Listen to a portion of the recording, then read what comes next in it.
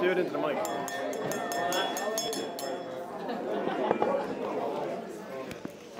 Okay.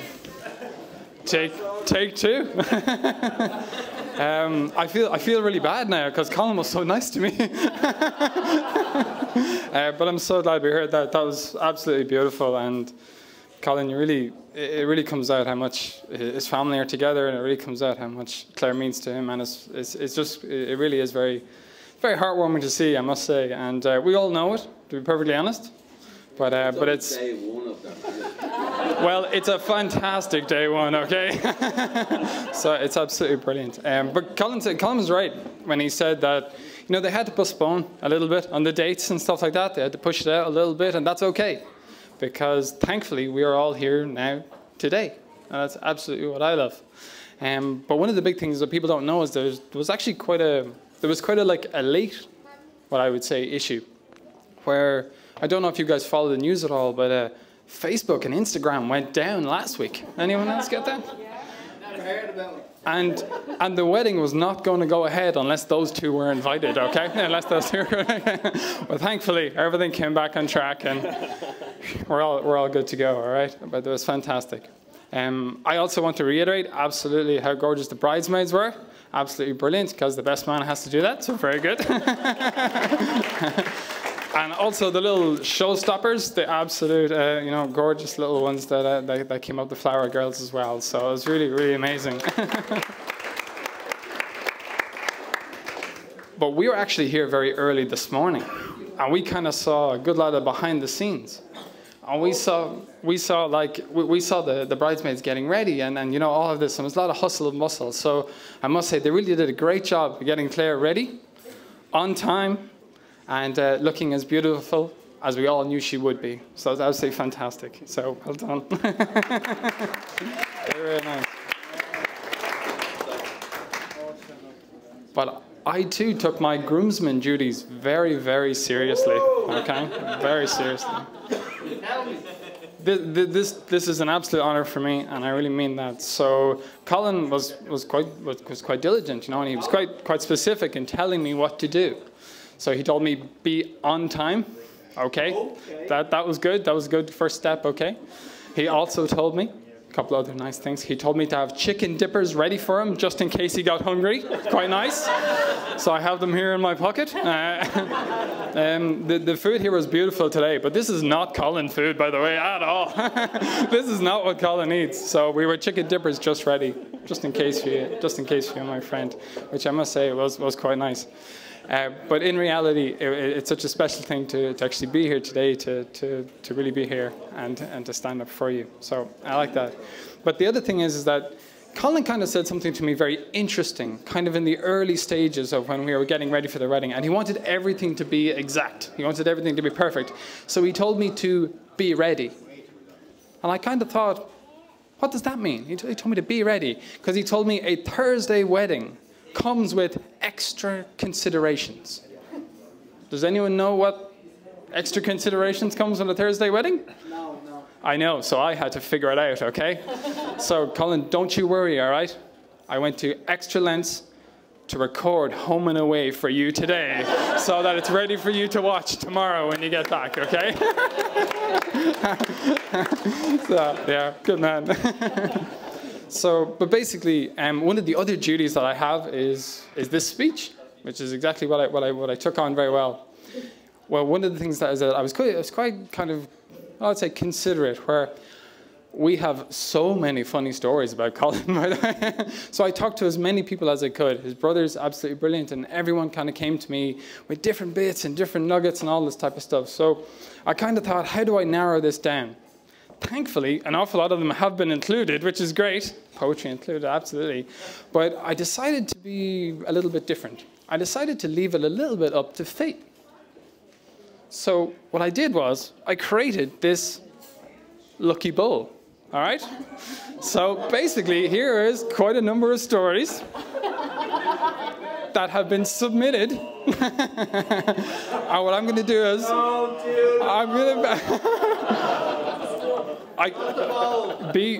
bow down to the ball, okay? So what I'm going to do is I'm going to pick out random, and then we're going to see what comes out. Is that all right? Please not the ball.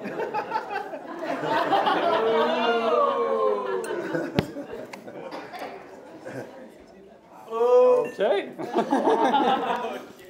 This is actually a good one. So Colin and I actually have quite a good history with buses. So you would have heard Colin mention earlier on that we spent a long time together on the secondary school bus and on the primary school bus. And this is actually some of my fondest memories of actually going to school. Now, one of the reasons for that is that we used to have absolutely great fun, and it was absolute chaos at times. But one of the things is when I was in 4th year and Colin was in 6th year, Colin actually got an MP3 player. Do you guys all remember MP3 players? Yeah? Thank God. All right. And so basically, Colin uploaded a lovely playlist of songs. And this playlist of songs, it used to start off quite mellow. It was a little bit early in the morning, so it was nice and easy. But the thing is that the songs got faster. And they got kind of more upbeat towards the end. And the last song, do you remember what the last song used to be before we got off the bus? It was Eye of the Tiger. Eye of the Tiger from the Rocky movies. Do you guys remember this? So basically, there was nothing like a song like that to get you super pumped and enthusiastic about the school day ahead, all right? So we used to walk into school absolutely flying. So whether you put it into sports, which is absolutely what Colin did because he excelled, or academics, which he also excelled in, sometimes. E is for effort.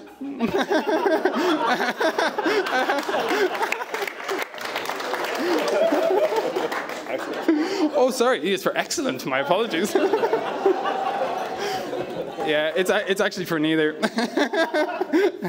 But basically, right, he used to put all this time in, and it was absolutely fantastic times. But years later, we kind of ended up on another bus together when we were going on a pub crawl. So we do this every so often where we go on a pub crawl all around the pubs in our area, okay? And Colin, well, let's just say I don't think we had the right music that day, all right? So Colin got very, very enthusiastic again, as you can imagine. And he had a few drinks, you know, coupled then with a little bit of the motion of the bus.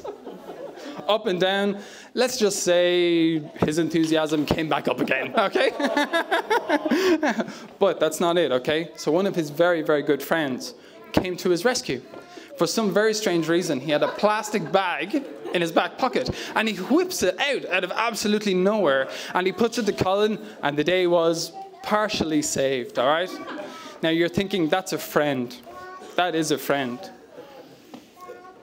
But a true friend in that situation, a true friend takes out their phone and starts recording it, okay? I have copies for anyone who wants it. So basically, right, it all settled down eventually.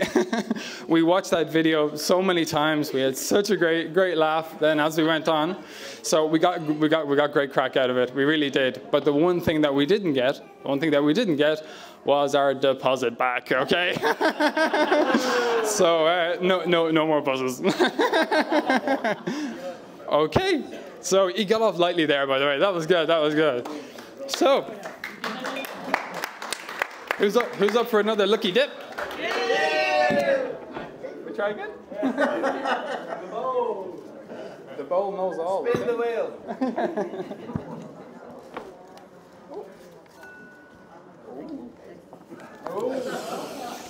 Right.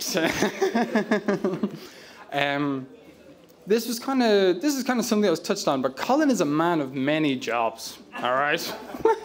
He has had a lot of jobs over the years, but his job history started in Newgrange Farm. Newgrange Farm was a lovely place for kids to come, and they pet the animals, they pet the puppies, they pet the chickens, they do all of this. But Colin was in charge, okay? So Colin used to walk in there, absolutely command his area, okay? Those children were there not only to have fun, but it was there to have controlled fun, okay? So they did absolutely what they were told, and he strutted around. It was fantastic. It was fantastic to watch. But the thing is that when you kind of exude that confidence, you start to get noticed. So needless to say, when Colin did eventually start to go, or did eventually move on, he broke a few hearts along the way, and he kind of left them in the farm. But the only thing is that to this day, Colin is still absolutely revered as a hero, and they will put up a statue to him. He was such a brilliant, brilliant employee. It's fantastic, okay?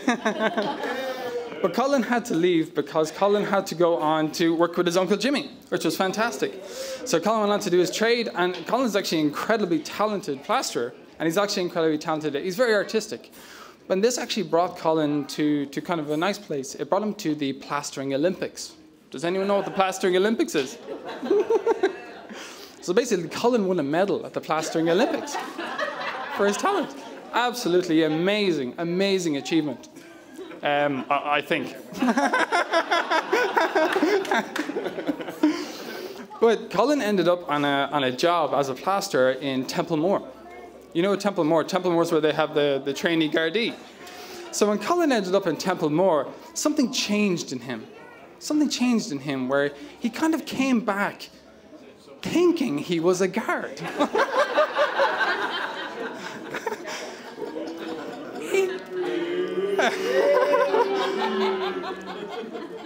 He started wearing a uniform and kind of just putting himself about a bit, you know? Well, I know Colin an absolute long time. So I saw through him, okay? And honestly, I really do think that it might just have been a ruse or kind of a way of him actually buying handcuffs. That's just what I hear, okay? That's just what I hear. So thankfully, Colin's Garda fantasy eventually kind of petered out a little bit, which was great. And Colin then went on to actually then be a Sky installation man. So you know the Sky installers? Absolutely fantastic. So Colin took to this job as brilliantly as he does everything else, okay? And he really does. So Colin was so basically, he was so diligent. He was so understanding. He really does bring this to every job he was in. So much so that myself and Colin were actually at an international football match, and we were walking down the street going to the match. And Colin saw one of his engineers. And he shouts across the road at the engineer. He says, "Hey, you, did you get that job done?" And next thing, oh my God, your man kind of looks up and he sees Colin. And next thing, he kind of just sheepishly looks away and then just kind of didn't answer and walks off. And Colin walks off, not pleased at all, okay? But this type of, can-do attitude, this kind of commitment to his work, and this ability to harass people on their day off got him noticed. So he ended up getting a wonderful job with Appliances Delivered. All right, so he went into the appliances game. So we are actually all very grateful that this happened. We're all very, very grateful that Colin decided to sell washing machines and other appliances at competitively low prices with next day national installation and delivery. And in truth, this really was fantastic. Because this is actually where he met Clare. And to be honest, this is actually why we're all here today. So we're so happy for him. So Colin, you did a great job, and you really were the winner in that job, which is fantastic.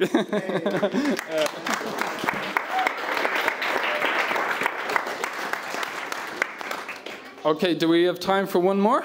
Yeah. No? Do we really go? One more? Okay.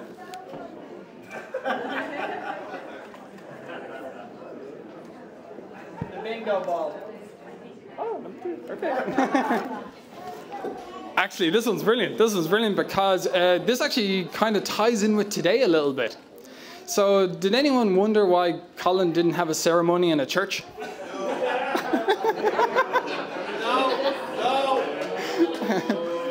Well, if you did wonder, let me explain. Please. So like I said, I've known Colin my whole life. We do absolutely everything together. And the last time I was on the altar with Colin in an actual church was for my wedding. So I was really so happy that he shared that day with me and he stood there for me. But the last time before that was when we were altar boys back in the day. You know where I'm going with this. So it was altar boys back in the day. Now, has anyone here ever been to midnight mass? Yeah? So basically, back when we were altar boys, midnight mass was actually held at midnight, which was fantastic. Now, if you know anything about Colin, Colin absolutely loves his sleep. He is a man who loves sleep. So don't get me wrong, he loves ketchup, but Jesus, he sleeps, okay?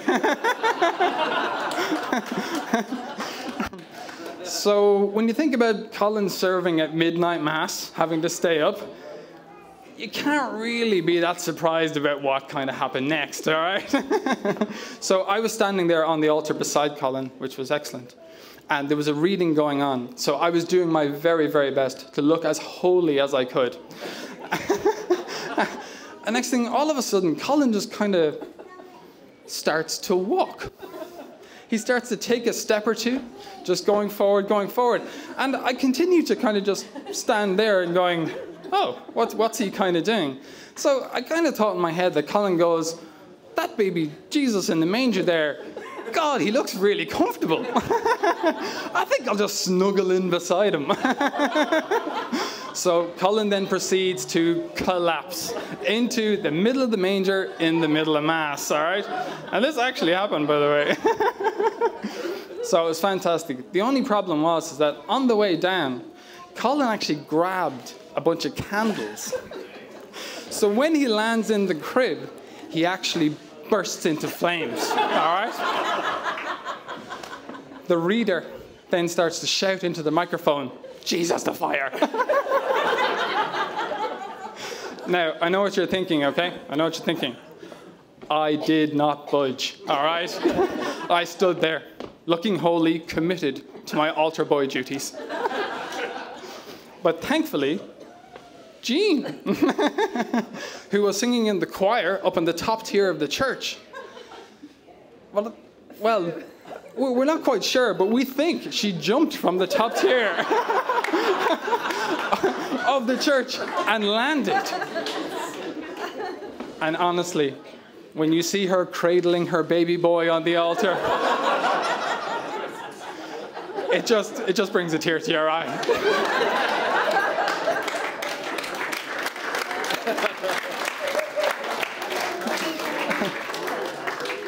And that, ladies and gentlemen, is why it was not held in a church today. But actually, the overall point of that story is, you know, I'm sure you guys are fully aware, but the Mullins are just such a fantastic family. They really are. And Jean would do absolutely anything for her boys, anything for all of her grandchildren as well, that included. But the thing is, I've known them a very long time. They're, you know, Colin's brothers are like my brothers are like his brothers, and my brothers would have been here today, except one of my brothers had a brand new baby the other day. My other one's in Australia. So basically, this is a very special day for us, and the Mullins absolutely welcomed me into their family, their whole life, and there's not a birthday, a celebration, absolutely anything that our family and their family have not shared. It really has been very special. And in truth, and I won't lie, I have left a lot of clippings on the editing floor, all right? And we'll just leave them be. But in reality, you know, I was one of the first people to meet Clare for Colin, just like Jess did a little bit of her vetting. I wasn't quite as diligent as she was, but I knew straight away absolutely how special Clare was. And I knew that she would be an absolutely wonderful addition to the Mullins, which is absolutely wonderful. And we're so happy to have her here today. And also, for the three little daughters that has come along, them two are just so special. They really are. I watched Ruby grow and grow and grow. Little Indy has blossomed absolutely, and this little one here is an absolute darling, and she is my godchild, so she's absolutely gorgeous. She's a lovely little one. So I'll leave it there, but I'll ask you all to raise your glass just one more time to the happy couple. Because, thank you, we genuinely don't know what happiness comes for these people. But the only thing that we do know that's going to be in their future, if it is that if they have another baby, it will be a girl. And it will be named after a character in Home and Away. All right? So thank you very much, everybody.